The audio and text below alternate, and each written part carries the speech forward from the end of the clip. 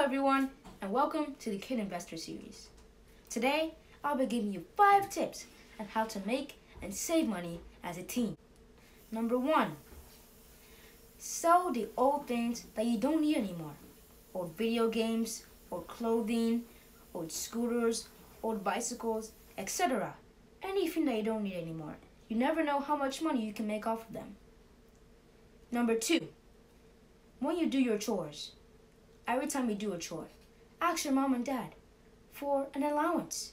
Every time you mop the floor, every time you take out the trash, anytime you wash the plates, just ask your mom or dad for $1 or $2. You never know how it could add up or even help you in the years. Number 3, create or make a small business. A lemonade stand, a lip gloss business, anything that's in your niche that you might want to do. Create a business out of it, a way that you can make money. For me, I started sewing. My mother taught me sewing, but at some time I quit and I said I wanted to do content. I thought that sewing could help me make passive income, but I know that YouTube was much more flexible for me, and YouTube helps me create passive income for myself. Number 4, any money that your grandparents gives you, use it to save or invest. Know our grandparents are pretty great. Our grandma, our grandpa, they like giving us money, especially on our birthdays or our graduation days. So why not save that or invest it instead of spending money on other things? One investing app that I truly recommend is Fidelity Youth Account.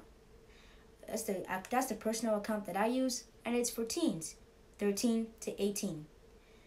Number 5, sell candy or snacks at school. But warning, in my school, they don't allow candy and snacks, and so may your school too.